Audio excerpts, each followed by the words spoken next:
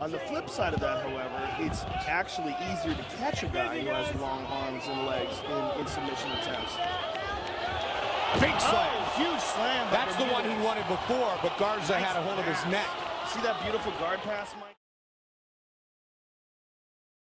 Striking getting better, especially defensively. Look at that, drops under. Beautiful takedown by Bermudez. Right into side control.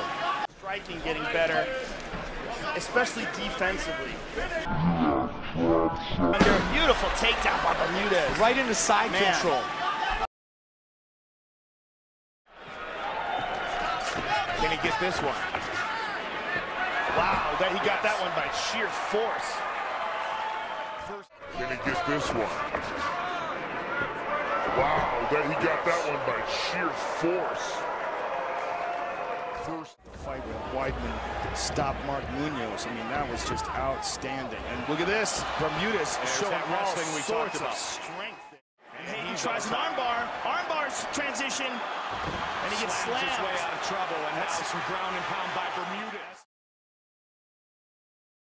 Over his opponent, Dennis Bermudez. Big shot early. Bermudez immediately winds up with a big punch, and Garza has his neck. Long arms and legs in submission attempts. Big slam. Oh, huge slam. That's the one he wanted before, but Garza had a hold of his neck.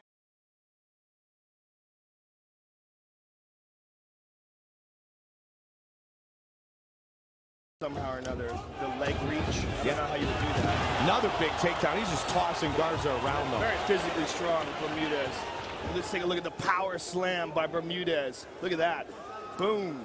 Drops him down. And this is where it got crazy. 4 great battles, a heavyweight confrontation. Middleweight, welterweight, and the lightweights take the... Man, he is relentless with his takedowns, and he's successful again. He threw him to the ground there. Garza gets thrown on his back. Yeah, Garza tried to... And we're looking to close that. We were trying to double up the jabs and stuff, but he was throwing uppercuts and flying foots and knees, so... Now, have you ever connected on so many slams in any kind of fight, a wrestling match, an MMA match? I mean, I think off the top of my head, maybe 3 or 4 throughout the fight. I have, landed big slams in the past, my earlier fights. However, tonight may have been a record-breaking slam event. Those were highlight reel slams. There are slams, and then there are slams. You had the slams, my friend. Right.